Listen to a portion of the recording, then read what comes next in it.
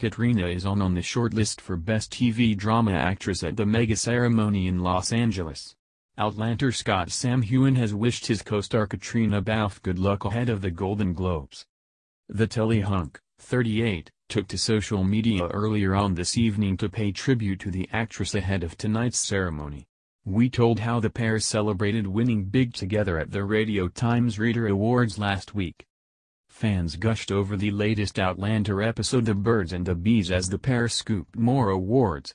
And now Caitriona is on the shortlist for Best TV Drama Actress at the mega Golden Globes ceremony in Los Angeles." Sam posted on Instagram, "While watching Caitriona Balfe win the Golden Globes tonight, you can also watch Outlander. Good luck hon. XX. #Balfe for the win." The Scot Hunk's post has already racked up more than 13,000 likes in less than 25 minutes. And fans were quick to share their support for Caitriona and Outlander. One wrote, "Crossing my fingers Caitriona Balfe gets the Globe." Another said, "I'm hoping she'll win big time tonight, she's a wonderful lady."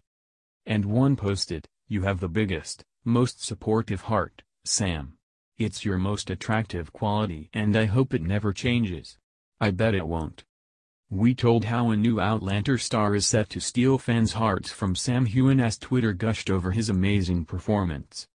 And how Outlander fans gushed over the show's 50th episode as stars Sam Heughan and Caitriona Balfe celebrated the milestone.